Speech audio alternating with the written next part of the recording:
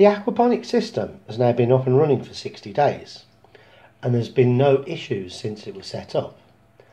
The only issue was that the Swiss chard actually died. But this is probably due to the roots not being long enough when transplanting from the growing tray. If you haven't seen the first video yet, I shall put a link at the end of this video. For the lazy gardener who wants to rest on his deck chair, mini aquaponics may be for you.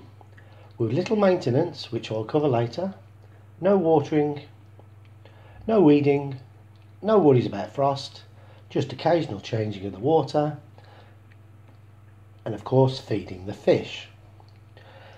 So we've got Arctic Light butterhead lettuce, spinach, balmoral iceberg, valain romaine, mazur loose leaf lettuce, rocket, thimble romaine, and of course the chard that has died.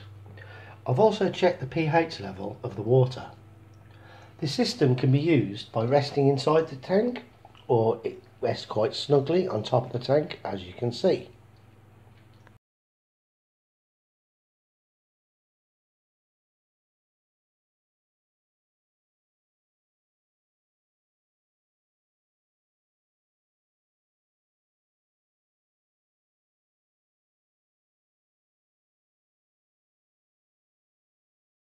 So my aquaponic system has been up and running for 5 weeks. So I thought it's about time to clean out my growing tray and inspect the roots and just generally give it a good old clean. Although it does look quite dirty, it's mainly dust particles from the clay pebbles, which luckily the filter has stopped them going into the fish tank.